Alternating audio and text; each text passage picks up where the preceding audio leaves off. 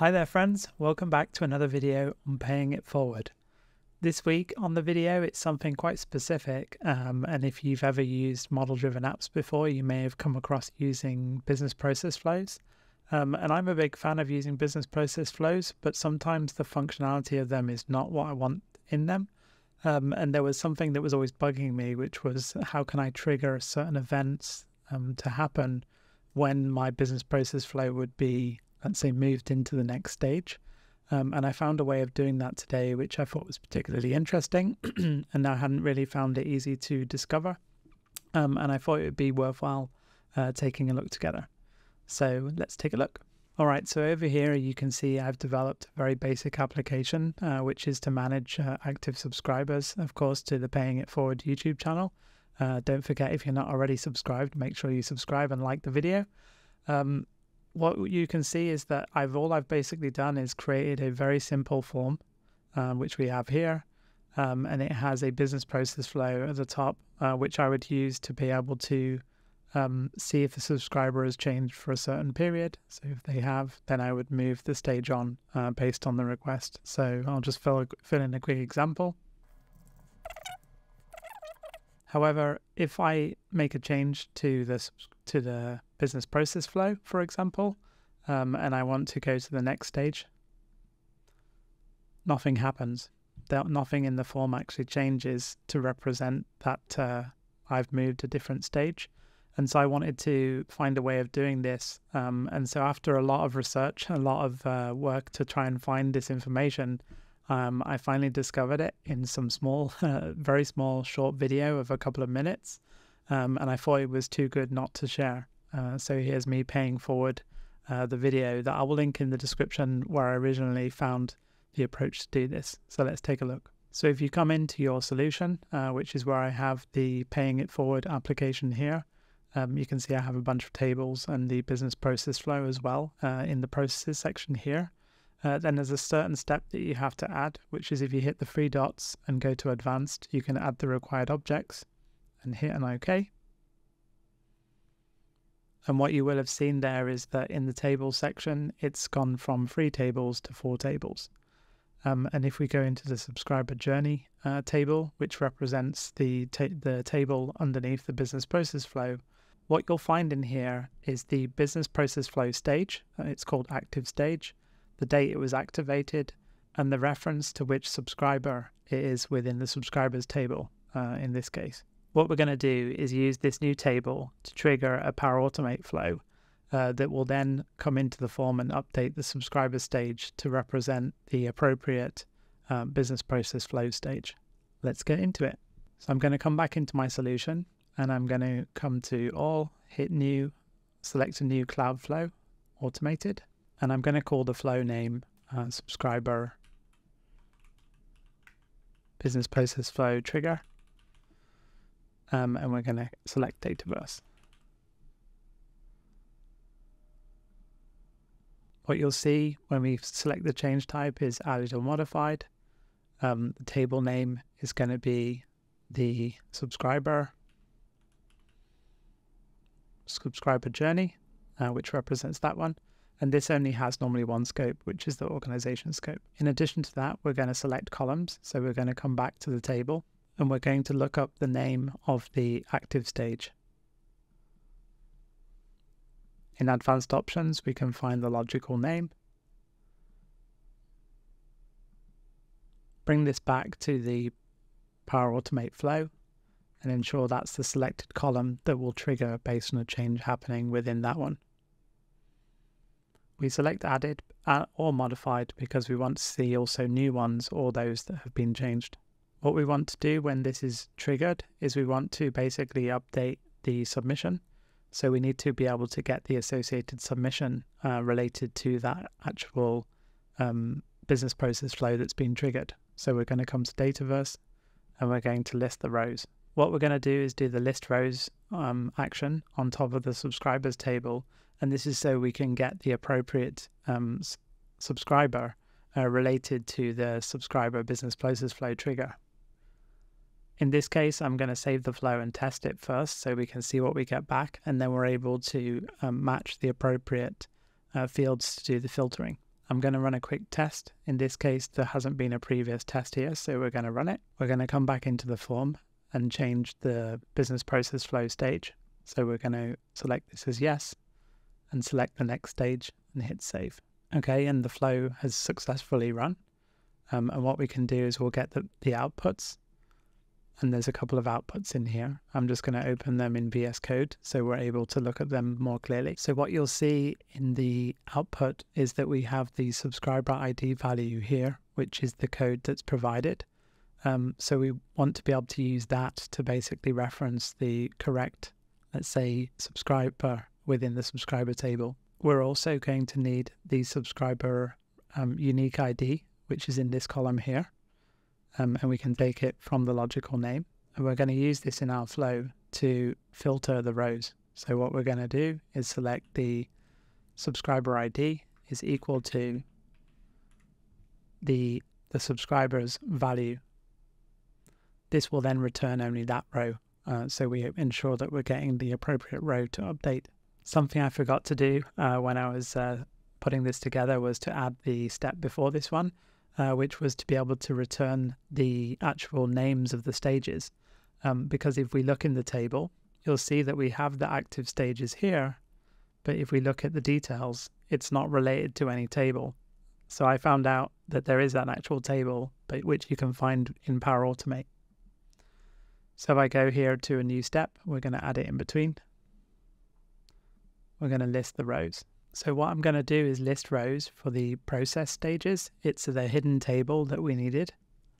And this will basically show you a history of all of the different process stages that your subscriber was taken on in the business process flow. So if we give it a quick test, there's quite some information that's returned. And I'm going to put this into VS Code. And here we can find the example of how the response is structured for the long-term subscriber. And after doing a bit of testing, I noticed that you can't just search for one unique ID. You actually have to combine two of them. And the ones that you have to use is the process ID value, which is located here. And you need to have this. And you also need the process stage ID, which is mentioned here. So we need to be able to use both of these within the request. So what I'm going to do is I'm going to take the process value, come back to the flow and edit it, and we're going to filter the rows, and we're going to say the process ID is equal to, and what we're looking for this one is the process value that's selected from the previous step, which is this one here, the process value. And then what we're also going to do is we're going to take the process stage ID, and that's going to be equal to, and this is important, the active stage. Make sure you pick the active stage, because if you don't, you'll have the same mistake like I did, which is you're looking for ages and wondering why you can't find it. Okay, so now I've been able to return the business process flow stage. I'm going to do a quick compose step so we can double check that.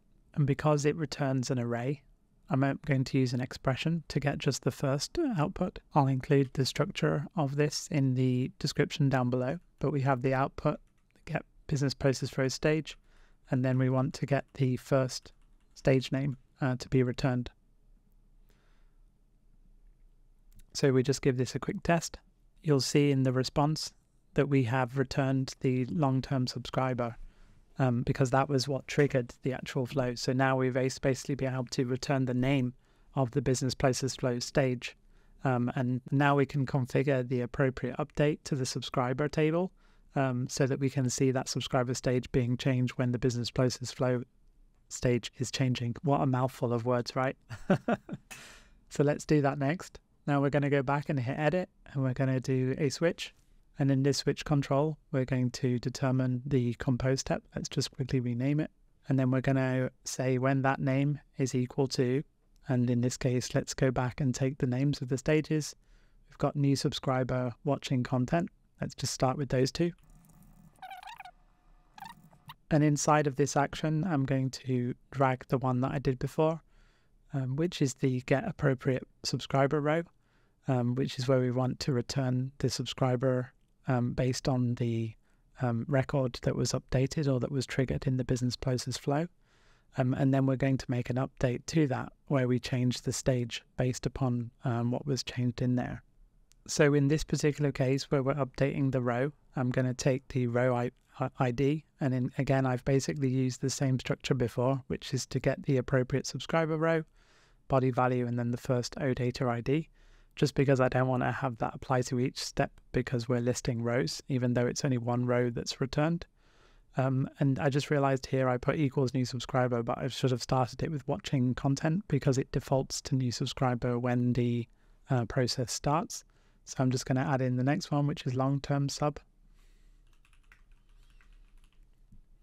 And the final update I want to do in this update a row is to update the subscriber stage. So when it appears that they've completed the watching the content, then they would be considered a short-term subscriber at that point. So we would see the change in the stage. And shall we give this a test? Let's do it. We're going to come back into the application and we're going to create a new entry. And you can see it defaults to new.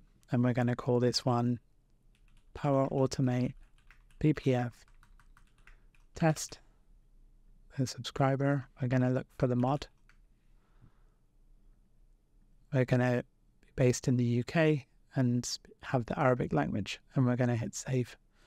Okay, so the mod administrator has now been a subscriber for more than 3 months, and so we're going to update the business process flow. I'm going to change it to yes and hit the next stage. And what you'll see that will happen in a second is that the subscriber stage will update automatically to the next stage. As you can see, it's just flipped to short term. And now you can basically see that the ability of adjusting the business process flow updates information directly within the application. Pretty cool stuff, right? So what did we cover today? First of all, I showed you that in some applications, we often make use of the business process flow at the top of our application, but having that business process flow actually trigger events within your form when you're using it can be sometimes a bit of a challenge because I haven't really found explanations that explain things well. So by going into the process, activating the required objects, it turns on a table for you that represents the stages of the business process flow that you can then use within a Power Automate flow to trigger events to be able to make changes. You do this by detecting a change to the active stage ID, using the process stages table to be able to discover the actual process stage it is that you want to determine an action on based on using the process ID value and also the process stage ID value from the process and the active stage. You capture this in an output so that you can then use a switch control to define certain cases that you would then use to describe or to determine the change that you would want to make. I truly hope you found this video helpful. For me, it was something when I discovered it earlier on today, I was really excited for all of the possibilities. In the case that we're using it for, it's for a specific system inside of Microsoft where we want to be able to trigger those changes because on that actual part of the form where the change is being made, we have other triggers on top of that value that we want to make happen as well. So for us, it was really important to be able to make that connection between the two so that we could determine that change. And we see the possibility of it, for example, using adaptive cards to send out communications to stakeholders when the business process flow changes, or even you could use it for triggering requests to ask for people to provide additional information. So again, thanks so much for watching this video. I hope you found it useful. Don't forget to like, comment and subscribe. And don't forget, of course, as always, to pay it forward. Take care.